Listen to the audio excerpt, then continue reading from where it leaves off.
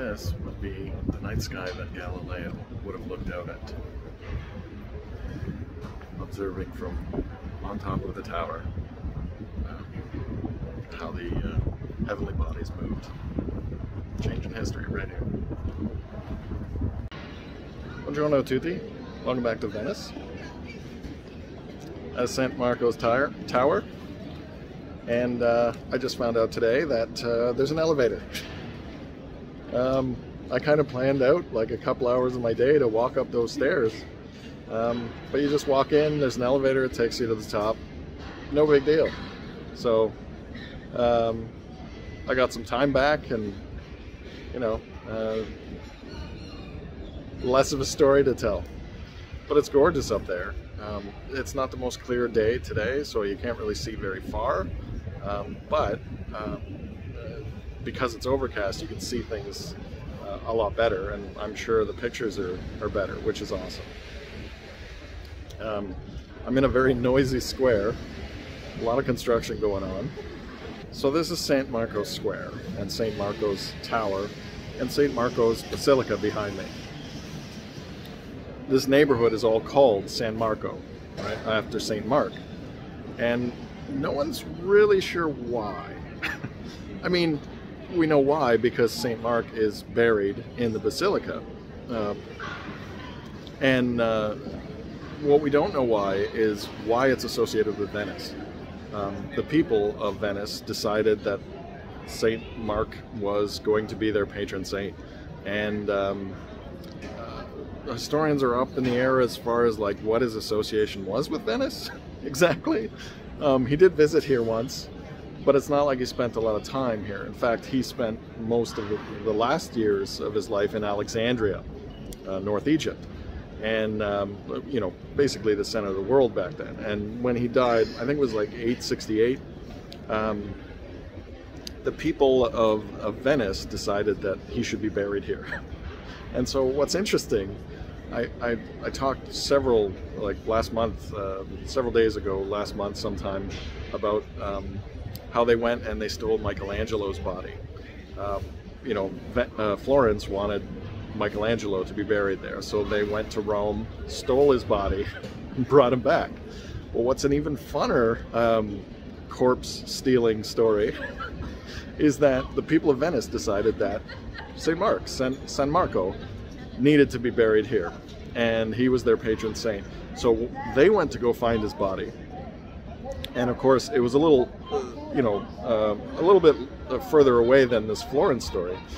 They had to go across the Mediterranean, and so they went down, and of course it's not like sneaking a body in a chariot or a wagon or something and just, you know, driving off, right? It's got to be noticed. So what they wound up doing, as legend has it, is they wound up hiding his body under a bunch of pork, because the Muslim guards, who were like the customs agents, you know, it was an Islamic state back then, or the Islamic State controlled Egypt back then, and so what, they weren't going to look through the pork, right? It was non-halal and forbidden to touch this. So, you know, again, according to the story, they would have like looked at the contents of where the body was hidden, saw the pork, went, oh, okay, that's enough, and, you know, let St. Mark come here. And yeah, just like those stolen horses, they've also got a stolen saint. So, you know, do with that information what you will. But it's a fun story, historically speaking. In present day, it's a fun story. It also makes you think that that might have been the first time that customs agents started to search people a little bit more thoroughly. So we can blame the Venetians for why we have to take our shoes off at the airport. Is that a stretch? Maybe. Buonasera, tutti. Or buonasera a tutti. I'm outside of one of the big cathedrals, the big basilicas that I managed to get a view of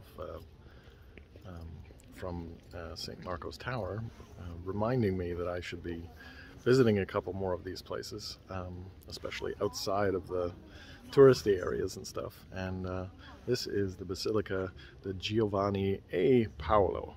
So not only one saint, but two saints.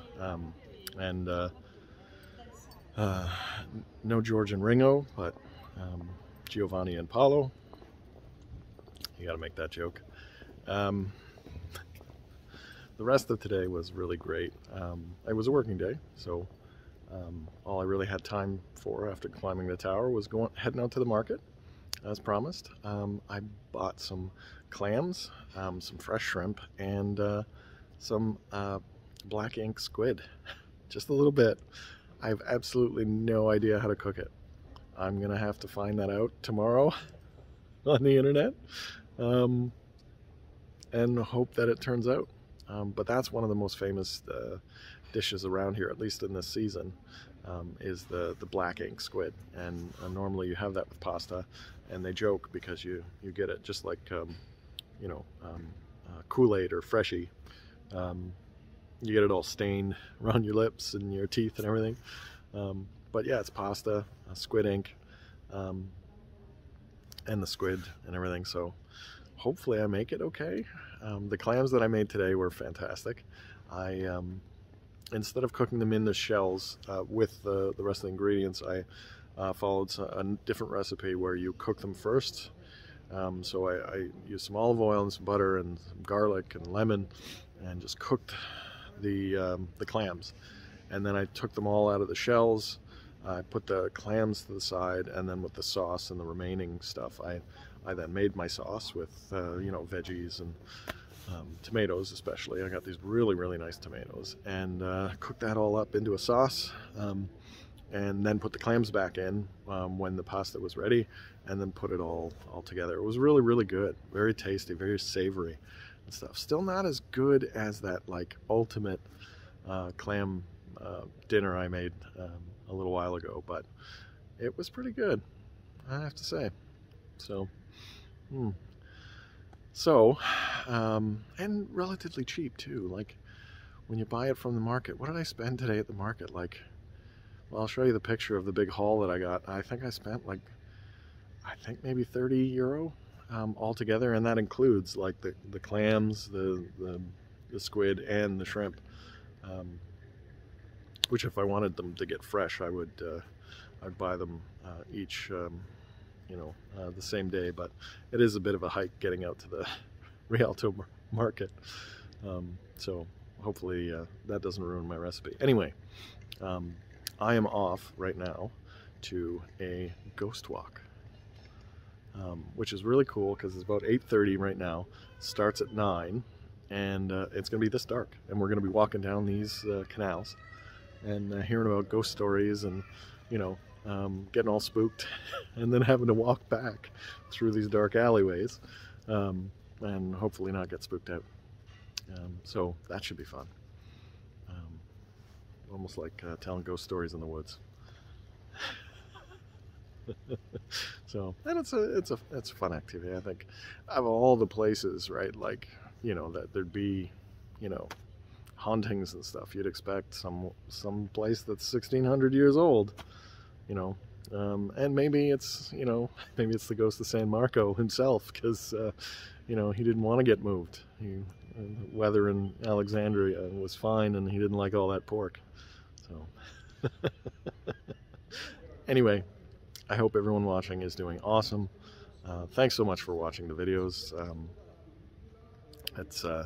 I'm kind of doing this just for myself, but I'm really happy that I've got such great feedback. It's awesome.